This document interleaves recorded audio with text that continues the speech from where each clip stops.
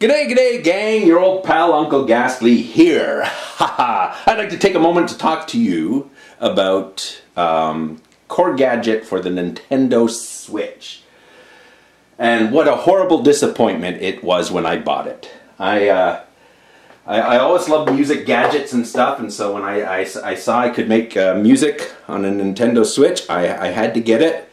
And I figured, okay, it's the Nintendo Switch has got USB, so Korg will, make it so that you can plug a USB MIDI device into it and use it as a controller to play all the virtual instruments in the synth engine there. But unfortunately, Korg just sort of half-assed it, and they did not give any sort of MIDI support to this product, which sucks. And so I played with this a few times, and I hated it. And so because playing with on the touch screen and stuff like that, it just wasn't fun. It wasn't like playing an instrument. It was more like noodling around with a step sequencer or something like that. I didn't enjoy it. I'm a guy. I don't really when I create music, I don't step sequence that much. I usually just play. I play the parts I want. I want a bass line, I play the bass line, and so on and so on. So the lack of MIDI controller support was a big turn off for me. So I bought the damn software and bought some of the extra instruments for it, and played with it for a bit, and then got depressed with it and said, oh, screw this.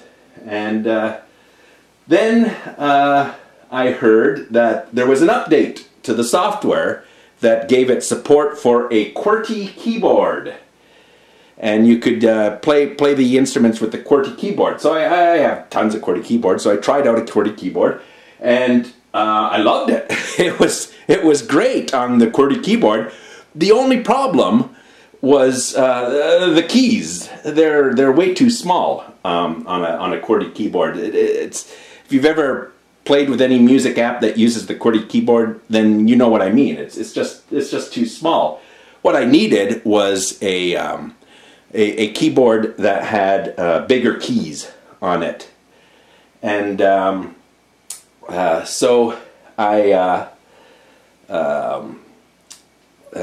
first I had an idea. Well, if it's got keyboard support and it's just sending out ASCII, then what I could do is I could probably use an Arduino and build a 5-DIN MIDI to Arduino, and then the Arduino translates the MIDI data into keyboard strokes and sends that out over USB.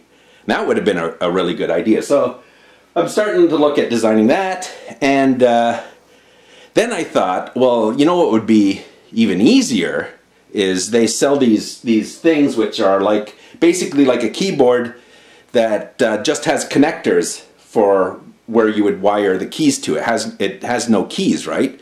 And people use these to build all sorts of custom controllers. So I started designing a custom controller for the Switch, and because one of the things that I noticed that was really fun was if you hit the tab key here, instead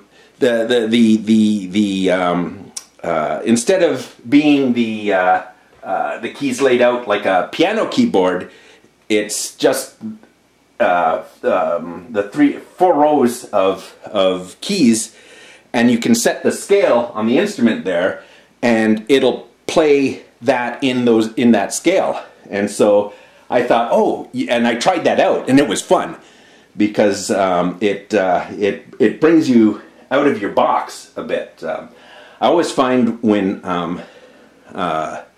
you have a controller, like I'm a keyboardist and accordionist primarily, and when you have an instrument that takes you out of the familiar, you can sometimes get like really wild accidents happening and stuff like this, and it's exciting to learn a new instrument. I got so many instruments in this room, and some of them I play better than others, but I love getting new instruments and learning how to do it. And so I thought instead I would arrange the, I'd build a custom controller that arranges the switches in rows stacked on top of each other, sort of like a big like an MPC kind of thing, and that would make it really fun to use with the thingamadoob, the switch in scale mode. And as I was designing the controller, it triggered a memory in me as I was looking at it. And it reminded me of, back in the 80s, I used to work as a systems engineer for a company called CompuCenter. And it's gone now. It died in the 90s, I think, early 90s. Anyways, we dealt with Fortune 500 companies all across Canada. Kodak and Coca-Cola and GE and Camco, which is also gone now. And so I designed these systems for our clients, and one of our clients was visually impaired, and so the sales rep was able to track down a keyboard for the visually impaired that has bigger keys with higher contrast on them.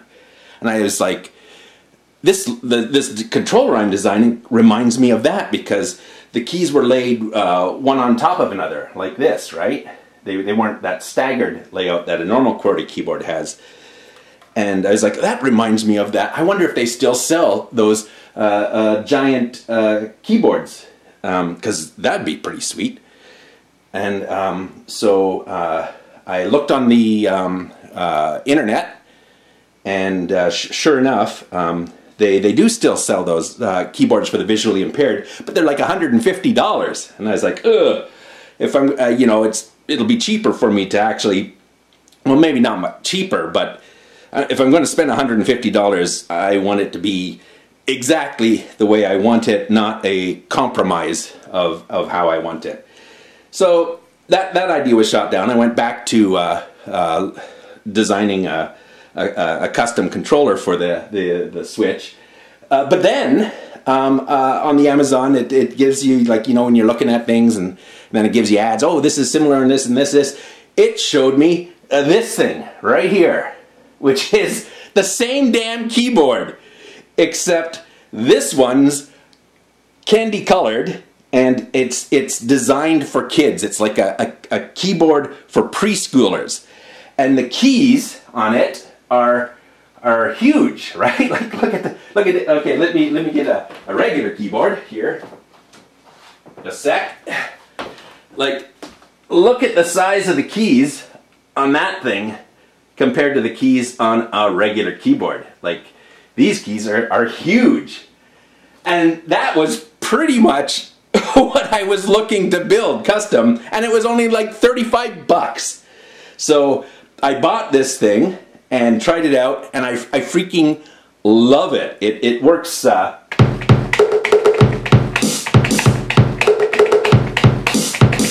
It works so well with the Nintendo Switch. So I'm just going to use this for now, but I still might build my custom controller, and I'm still toying with the idea of building a 5-DIN MIDI to keyboard thingy output with an Arduino or a Raspberry Pi or something like that, probably a Pi Zero. And but for now, this thing works great, and I really enjoy making songs with it. So why don't we just, I'll show you how it works with the software. Yeah, unfortunately, you're not going to be able to see the software too well because I got only a little switch light. And yeah, so I can't here's a old man eyes problem. I can't see any of the stuff from where I'm standing. Ah!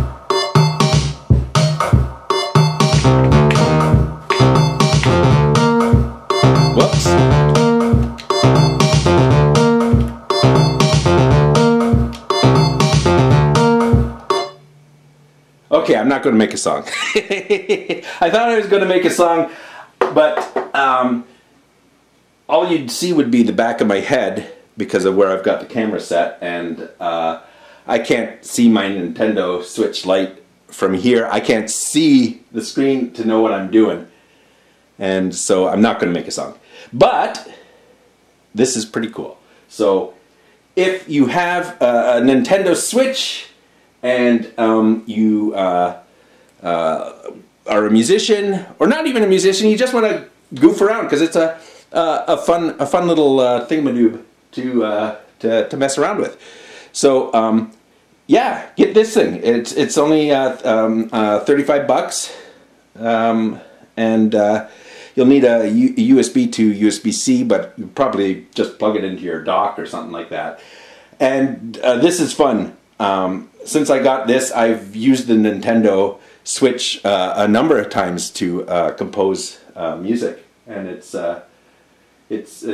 fun. It's a fun thing to play with now. I hated it. I absolutely hated it because Korg so half-assed it with no MIDI support, and but now I love the software because it would be nice if it still needs some more features, but it's usable now. It's actually a nice piece of production gear now for making beats and stuff like this. I don't think I'd do a whole song in the Nintendo Switch anyways. I think what I would do would be just make little beats and stuff like that, and then sample them and then put them in the sequencer, you know, thingy, and play it like that, eh? But yeah, no, get yourself one of these. It's a pretty sweet deal.